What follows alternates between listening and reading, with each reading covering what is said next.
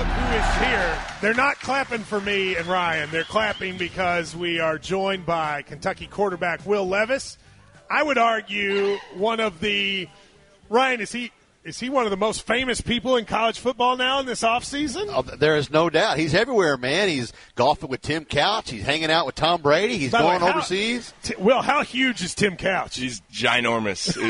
It was very, very surprising. He made you look small. Oh, I know, yeah. That was a mistake posing with him because people don't know. You are big, you're cut, but you look like a child next to him. He's massive. I know, yeah.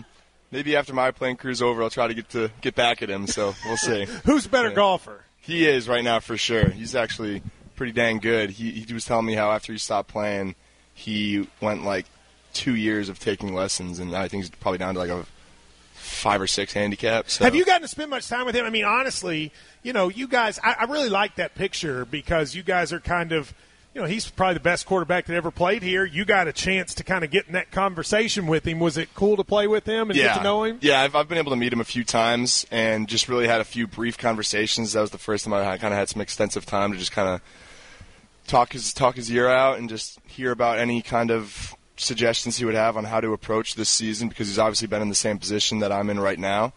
And just an awesome dude, and he's been a great resource for me.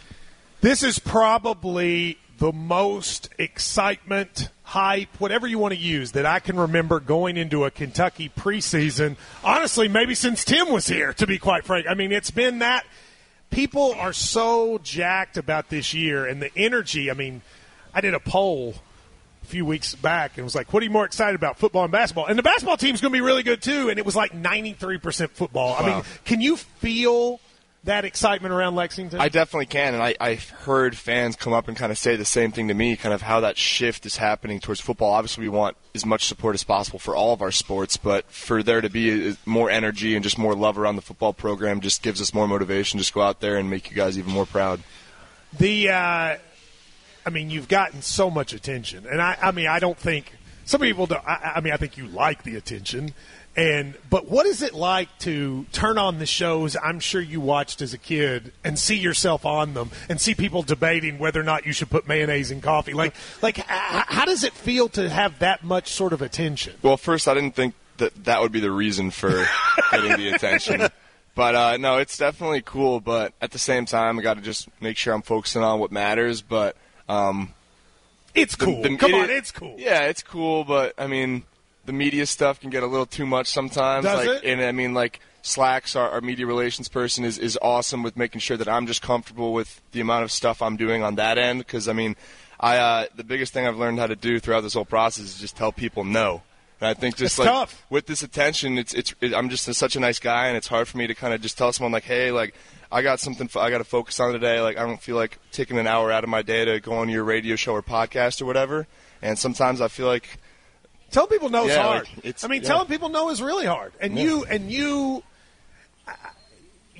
last year were like almost too nice in terms of doing everything. And I did wonder if you were going to be able to do that this year. And it's hard because I know you don't. You should say now because I know you don't want to say no to these people. 100%, but you really don't have a choice sometimes. Yeah, exactly. And it's just a matter of making sure that I am allotting is enough time that I need to for what actually matters, and then really just making sure that all that extra time is just spent wisely and that I'm not over kind of strung. And that starts tomorrow, what matters. No doubt. Right? Yeah. The official practice begins. Mark Stoops was at an event I was at Saturday, and he said, you remember last year I got up and said, this team is going to be really good. And he did. And he goes, I'm saying it again, and I might even be more excited. Do you feel the same way? 100%. Yeah, I know. We got all the pieces that it takes to be a great team, and obviously a great coaching staff as well. As long as we just keep buying into Coach Stoops' philosophy and do what the coaches ask for us, we're destined for great things, but we just got to take it one day at a time. That's a good media answer, but I know you do better than media answers. Yeah. How good are these guys? We're dang good. I mean, especially on the offense, like I feel like so comfortable at every position. There's not really like a single spot that I'm looking at and be like, oh, like that guy like might not be as reliable as the next guy, but we just have depth all across the board at every single position, and it really like doesn't even matter who we have in. We know that we're still going to be able to operate and just put good plays down the field. You're a guy who's really smart when it comes to reading defenses and understanding offense. How big is it going to be to have a full, healthy tight end room? It's going to be awesome. I know our fans love our tight ends, and our coaching staff does too. And we're definitely going to get them more involved this year. And with having Keaton back from injury and just all the other experience that we have with Bates and Isaiah not being there in the spring, and then finally kind of being healthy towards the end of summer. Those are two huge targets. Seriously. Isaiah and Keaton. Yeah, and it's just great, just like athletic dudes that can stick their nose in there and make the blocks too. And that's all you can ask for at the tight end position. So that's why those guys get paid and have the careers they do at the next level, and we're going to make sure we utilize them at this level as much as we can.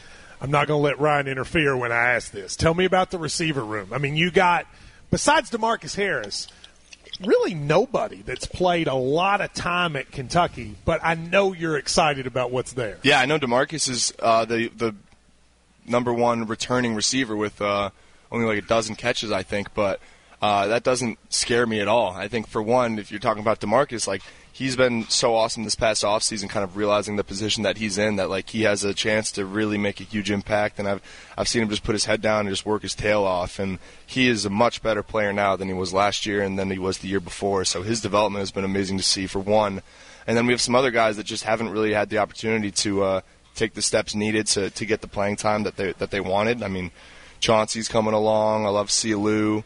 A lot of the other guys, Rasan Lewis, he's been taking strides. And then also, like I've been saying, like, we got some dogs, like some young dudes that we'll talk about one of them, so he smiles. Dane 100%. No, Dane is, ever since the third or fourth spring practice, like, it was kind of apparent that this kid was going to be a competitor for the starting job, and he left spring starting. So, I mean, I talked to him actually the other day. I was like, hey, did you, like, picture yourself in this situation when you first got here? Like, pretty crazy, isn't it? Like, you don't got to hide it anymore. Like, you're going to be starting for us. And he was like, yeah, man, like, I just got to come in here and work as hard as I can. But, like, to be honest, like, didn't expect all of this. And I was like, did you know how good you were? And he's like, honestly not. And I was like, I think he surprised himself with how good he actually was when he was able to get to, like, a place like Kentucky and get taught by these level of coaches and be pushed by other players. Well, let me ask you the same question. Yeah. Did you expect, when you came here, that you would have people saying this guy can be a top 10 NFL draft? I know that's what you hoped. Did you expect it? I did. I think that just who I was as a player and at least physically what I was able to do on the field, all I had to do was put tape out there to kind of just turn heads. And I was lucky I was able to, given the opportunity to do it at Kentucky. And obviously couldn't have projected how well the season would have gone, but I always knew that if I was just put the tape on field, then people would feel that way about me. You came here, I think, in large part because of Liam when he was here and, like, his system and all that. Now, and it's understandable, he had to take that gig. You all of a sudden have another offensive coordinator.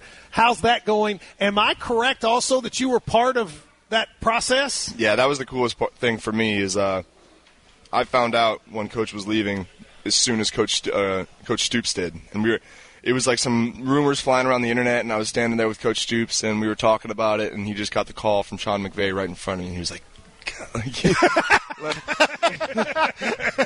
left the room. We went back upstairs, talked it out with Coach Cohen for a couple hours, and then one of the things that Coach Stoops made it just right away apparent to me was that he wanted me to be a part of that process of finding a new coach, and he wanted to have my input on everything. So for him to have that trust in me was awesome. And then when Coach Skangs came around for the opportunity, it was a no-brainer, just the way he was talking about it. Well, let's talk about that. We don't have to go through the process, but I know that happened late. Yes. Like kind of late in the process, and all of a sudden you hear this guy is coming. How excited were you once you kind of knew about it? I just knew, for one, just looking at his track record and even just going on his Wikipedia page and seeing the different teams he's coached for throughout the years and the quarterbacks that were on those teams that he was able to work with one-on-one, that's what got me most excited about it. And then also what made me most excited was one of the priorities for Stoops is that we weren't going to be changing the offense too much. It wasn't going to be a completely new system. So that was the biggest thing that I vouched for when we first started. I was like, listen, like this will be my sixth offensive coordinator in my college career. I'm telling you that the more turnover you have, the more change you have from one year to the next, it's more on me. And I want to make sure that if I want to progress and this offense wants to progress the way we want it to, that it's not going to be too different than last year. So that was cool. I think what's been amazing to see is you were not here the year before. And Kentucky won a lot of games in the other system, and Eddie Grand's a good guy. But to see, I mean, this is a different world than what it was 2 years ago in terms of an offense. Are you surprised at how quickly everyone else has picked up on this? Yeah, no, I think, for one, I would talk about, like, recruiting. Like, it's tough to recruit kids in an offense that requires a lot of guys across the board to be good guys across the board to be successful like we have now. So for us to come off of that 1 year last year with throwing the ball around and being very balanced with under center, gun, run game, pass game, that's a testament to how we were able to recruit again after that year, and that helps us get guys like Barryon and Jordan and Dane. And how fast is Jordan? Fastest kid in America. I mean, really? What's the super bad quote? He's like, he's the fastest kid alive. He's chasing him down the street. Like, no, like that's what I always say. Like when I see him get the ball, he's pretty insane. So, I look at the schedule and I say, it's not certain you win a ton of games, but there's not one game on that schedule you look at. Like last year going to Georgia, that was going to be a tough haul. No, right? on the road, agree. that was going to be a tough haul. You look at this schedule this year, you go, why not? Right? Yeah. If it's going to happen, it's going to be this year. Like it's having Georgia at home, especially. I mean, we got to take care of business from everyone from Miami, Ohio to Georgia, though. But we got to take it one game at a time. And I think in the SEC, you could very easily get caught up with looking past guys and getting surprised. And that happened a little bit last year. You had that Chattanooga game that was exactly. You got to be Mississippi State. We knew they were going to be a good team, but we didn't know that we were going to put the performance on the field that we did, So, you got to take everyone seriously, and you got to take it one game at a time. So, after that Iowa game, people, I think, started looking at your film. Well, first of all, you had a great pro day, but then they also started looking at your film from the Georgia game because they were scouting all those Georgia defenders, and people were like, wait a minute, look at this kid. Did you just feel things changing during the offseason in terms of, how the next level was looking at you? Yeah, it was a weird, progression, especially, right after the season. I was not paying attention at all throughout the season to, what analysts were saying or scouts or whatever.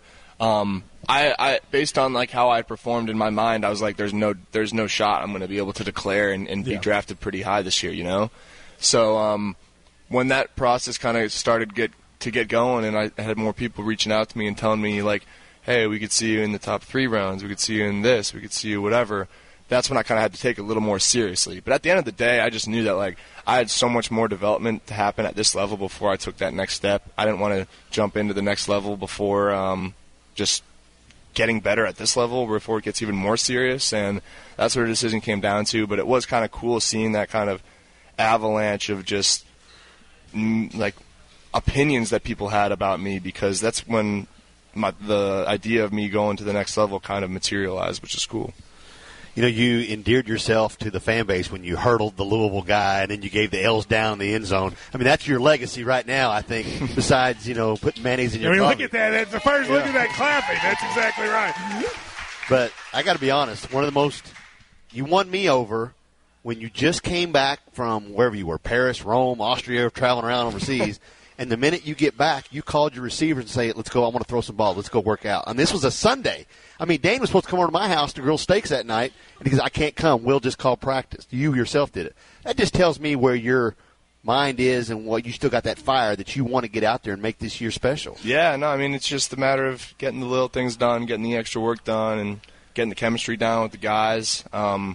Especially throughout camp, I'm going to be pushing them to making sure that we're getting in there, getting in the extra film, and really treating ourselves as professionals. Because all that extra stuff is fun and all, but this is really the one time a year where we can just focus on ball, and that's where I'm. And it doesn't matter if you don't win, right? If things don't go well, all this hype doesn't, it doesn't amount to anything. You know what I mean? I think you know that, right? Yeah, I'm not focused on that. I'm just trying to, obviously, make sure it all does play out the way that it's supposed to be, but at the end of the day, it's all just hype, and you can't really pay attention to it.